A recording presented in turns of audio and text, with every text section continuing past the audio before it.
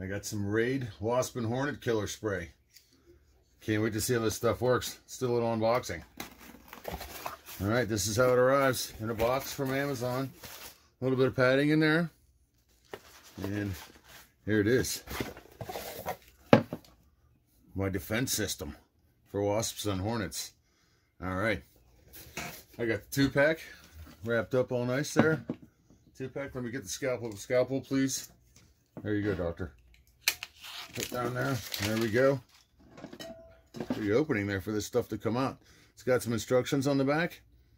This stuff's supposed to fly up to 22 feet. We're going to test that out. I got to test that out. I got a bunch of big giant hornets out back from my neighbor's yard. There, sprays up to 22 feet. So I'm going to test this out as soon as we get a chance. I'll report back. All right, I'm on a carpenter bee murdering spree with this Raid Wasp and Hornet.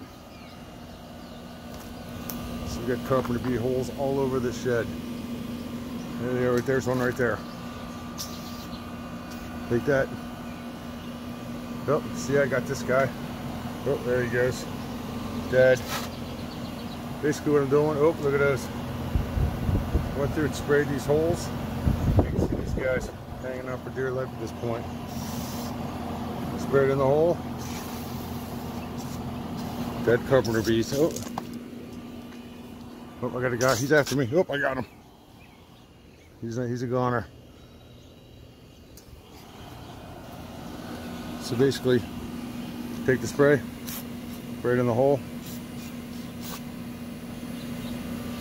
All the holes on the old wood. Carpenter bees love old wood that they can chew through. And they drill about half-inch size holes, like a half-inch drill bit.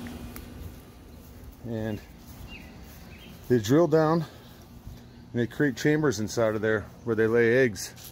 This goes on usually through June or so. And then the eggs will hatch around in the fall. And they'll come out, they'll harvest a little bit, and then they'll go back and hibernate. Look at this guy. Yep. But anyway, my strategy for getting rid of carpenter bees is Raid Wasp and Hornet. Find all the holes, spray it in there, watch them come out and die. Any extra holes here? All right, I think we got them all. Stuff works great on a wasp's nest too. Raid Wasp and Hornet.